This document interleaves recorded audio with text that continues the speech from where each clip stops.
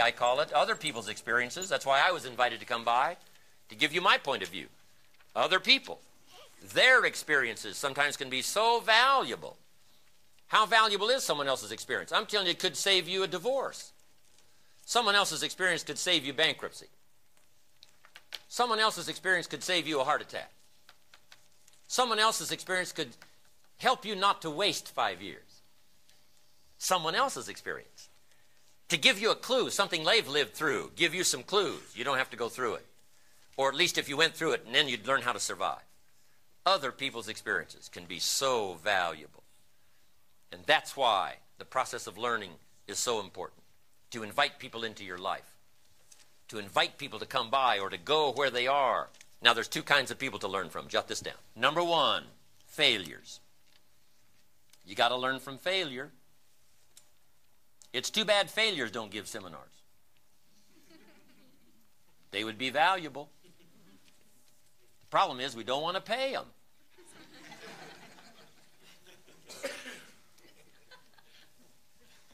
Here's a clue. Learn from negative as well as positive. We've got to be a student of negative. We've got to be a student of failure. We must be students of evil as well as good. If a guy's messed up his life for 40 years, just say, John, would you spend a day with me? Be a valuable day. Say, I'll bring my journal and take notes. Good-looking guy like you, beautiful family, every reason to do well, threw it all away. Tell me how you messed it up. Let him talk to you for a day. I'm telling you, those notes would be just as valuable as the notes you're taking today. Because the guidance system serves two purposes. Number one is what? Avoid the dangers.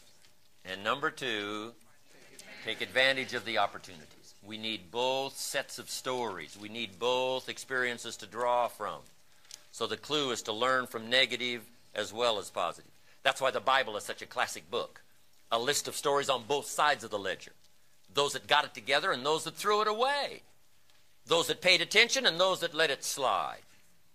Those that bought up their opportunities and those that sold it out. I'm telling you, what a collection of stories on two sides.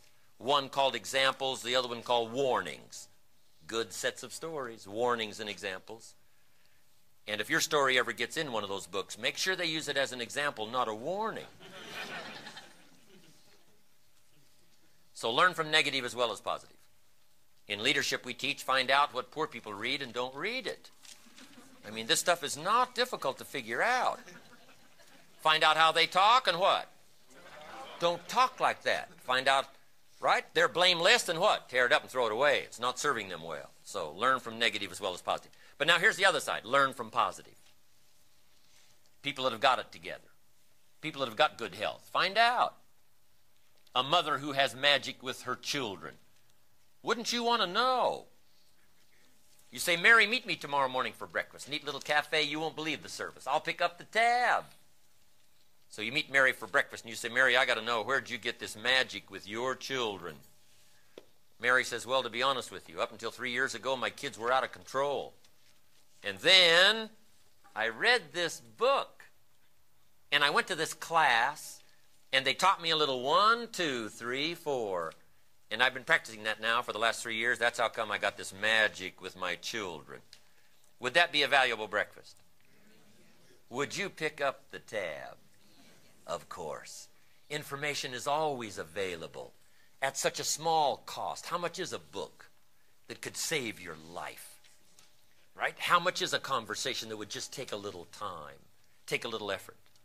Okay? From the positive side. Now, there's 3 ways to learn on the positive side. Jot this down. Number 1 is to observe. We learn from what we see. We put some of it on video so you can see it. Send it by satellite so you can see it.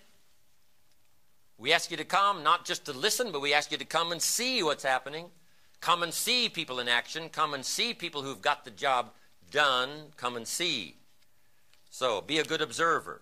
Here's one of the best universities available, the University of Life. So keep your eyes open all day and learn. Some people have got it together. Some people are letting it slide. Learn from that every day by what you see. Be a careful observer. Here's a good watchword between now and the 21st century. Pay attention. Watch what's happening. Don't be casual now about gathering information that can be useful to your life. Casualness leads to casualties, whether it's on the highway, the freeway, or whether it's in life. You can't be casual with your health. You won't be happy with the results. You can't be casual with a marriage. You won't be happy with the outcome. You can't be casual with a friendship. You won't like the disastrous consequences 5 years from now, 10 years from now. Come on. We must all pay attention, especially the next 5 years, getting ready for the turn, new millennium, new century, new chance, new opportunity, chance to write some new pages on a new century, in a new millennium. Couldn't have a better span of time. The next 5 years. Pay attention. The next way to learn from others, of course, is to listen. We sometimes put it on cassette so you can listen. Somebody whisper in your ear over and over again. Turn your car into a mobile classroom. Do your share of listening.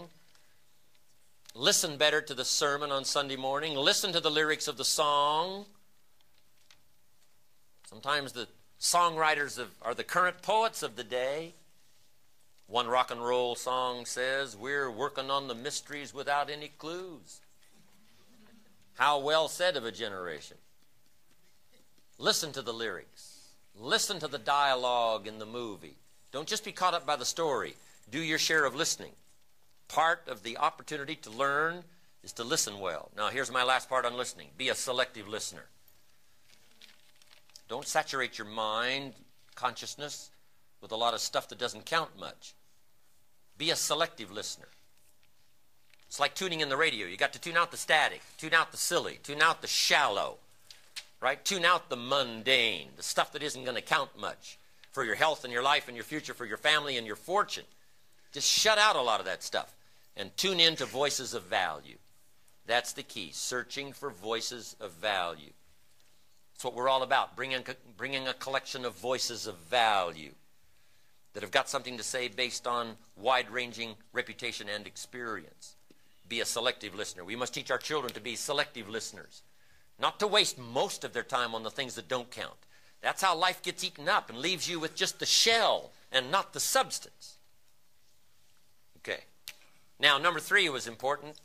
Shove taught me read all the books.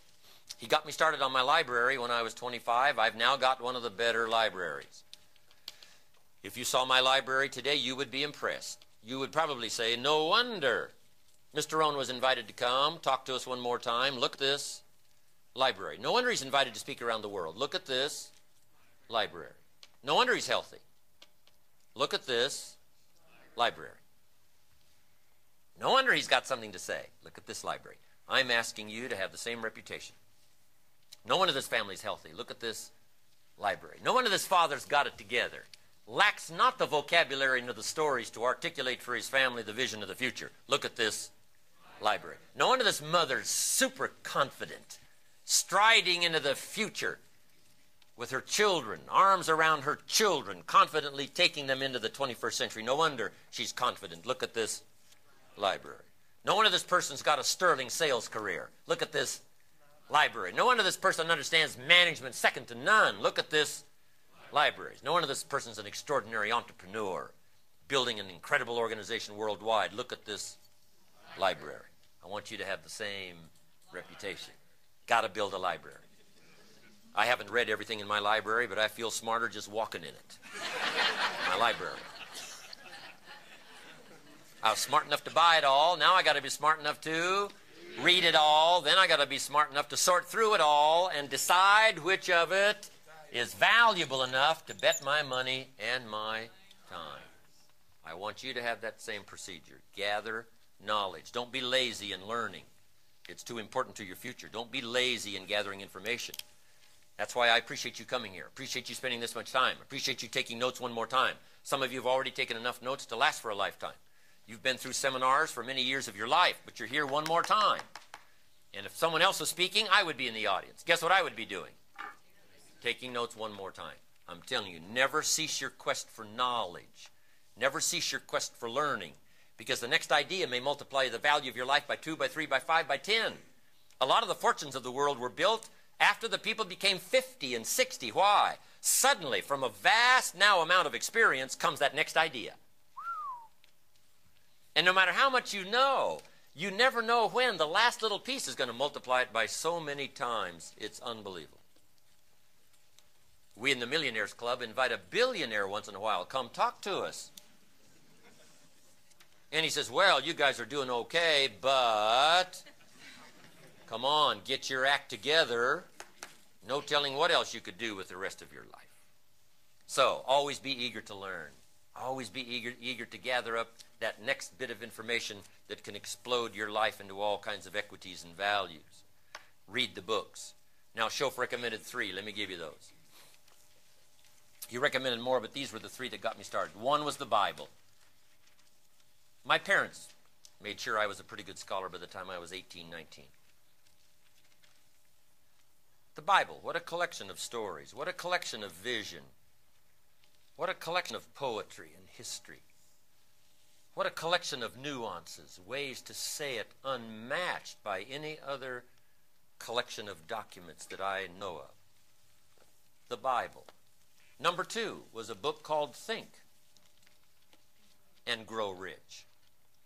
Think and Grow Rich. Shof said to me, Mr. Rohn, doesn't that title intrigue you? I said, yes, sir. He said, wouldn't you have to get that book? I said, yes, sir. So I went searching for it. Guess where I found it? In a used bookstore. I paid less than 50 cents for it. I've still got the copy. Found out later it was a rare hardback cover.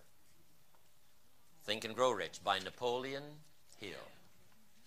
Napoleon Hill. What an extraordinary little book. Helped change my life. Think and Grow Rich. Now, it's got a few weird things in it. Napoleon was from California, I think. But you can separate out the weird stuff, okay?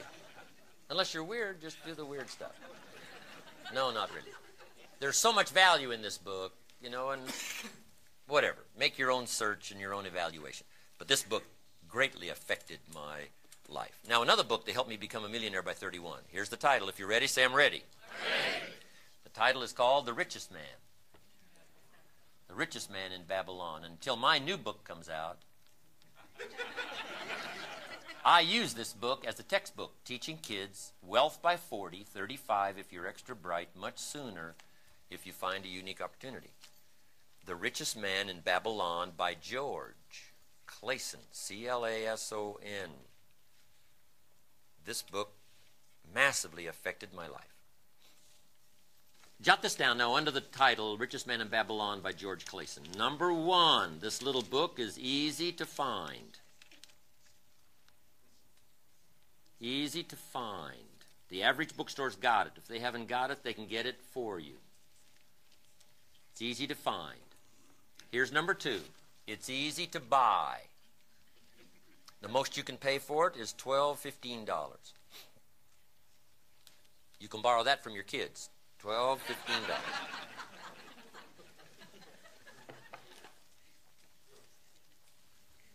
Kids have got the money these days, right?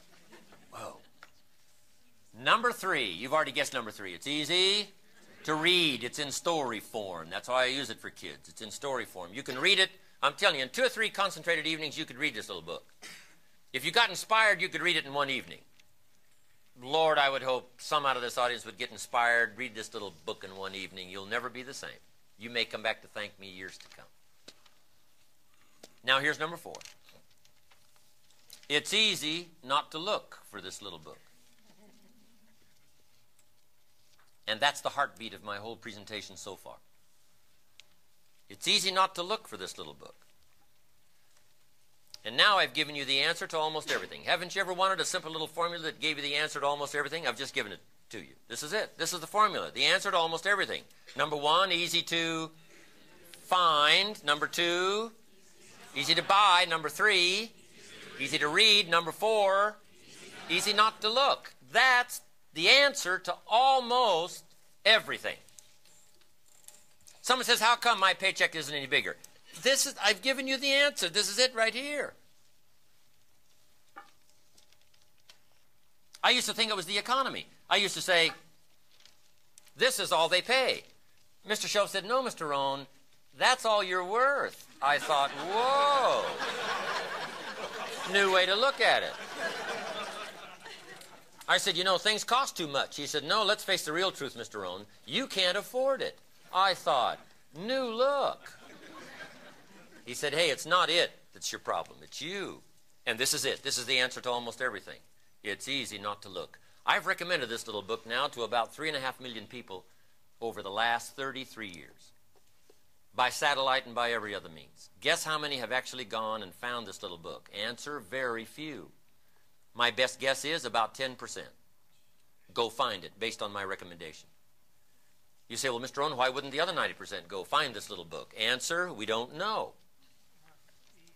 What do you know? You don't know, I don't know, nobody knows. Here's my most profound philosophical statement for the day, if you're ready. Some do and some... That's how profound this stuff is. You don't need to be a technical engineer. You don't need to graduate from Harvard. This is it. Some do and some don't. In the case of this little book, about 10% do and 90% don't. That's the answer. Guess when I went and found this little book? The next day. The same day. The same day I heard about it, I went and got a copy. Someone says, well, does that make you different than most everybody else? And the answer is yes. Yes. Somebody says, why is that? We don't know. You don't know, I don't know, nobody knows. Guess how many people in America have a library card? 3%. Wisdom of the world available. Change your health, change your life, change your future, change your marriage, change your relationship with your family. There's no lack of information. But 3% of the people have a library card. 97% couldn't be bothered with the wisdom of the world. At 4:15, the guy's not headed for the library. He's headed for happy hour. 2 for 1, and it doesn't mean books. And this guy wonders why he doesn't get paid more. I'm telling you, the answer lies here. Now here's my advice. Join the 10%. Walk away from the 90%. Don't talk like they talk. Don't use excuses like they use. Join the 10% who find a little book. Join the 3% who have a library card. Guess how many people can retire from the income of their own resources when it comes time to retire? 5%. 95% wind up dependent. 5% wind up independent. I'm asking you to join the 5%. Walk away from the 95% who won't marshal their resources to a good end. I'm asking you to walk away from the careless. Walk away from those who blame an unlevel playing field or blame the Republicans, right? Or blame their employer or blame the economy or blame interest rates and taxes and prices. I'm asking you to walk away from that kind of thinking. Join the 5%. Join the 3%. Join the 10%. And you'll have the kind of life you've always wanted. For those who do become the envy of all who watch. And the 90% wonder why it doesn't happen for them, and they wonder why you were so lucky. But your testimony will now be, here's how I did it. I went and found the book. I got me a library card. I put my finances together so that I became financially independent. I joined the 5%. I'm asking you to do that. You must take on responsibility for your own education. Now, those first few years of our life, right, we were forced to. Through high school, you got to go to school. Someone says, well, I've finished school. Well, it's okay to finish school, but here's the clue. Zig Ziglar said it well. Don't finish your education. Education is a lifetime matter. Education goes on and on. The next clue can double the resources of the values of your life. Never cease your quest for knowledge. Become self-educated. That's the clue. It's like motivation. You've got to be mostly self-motivated. Life reserves all of its treasures for the self-motivated. Somebody says, boy, if somebody just come by and turn me on, what if they don't show up? I mean, you got to have a better plan for your life. Self-motivation. Now, here's the last clue, self-education. Formal education gets you a job. Self-education gets you rich. Formal education make you a living. Self-education make you a fortune. So I'm asking you to do like you're doing today. Never cease your quest for knowledge.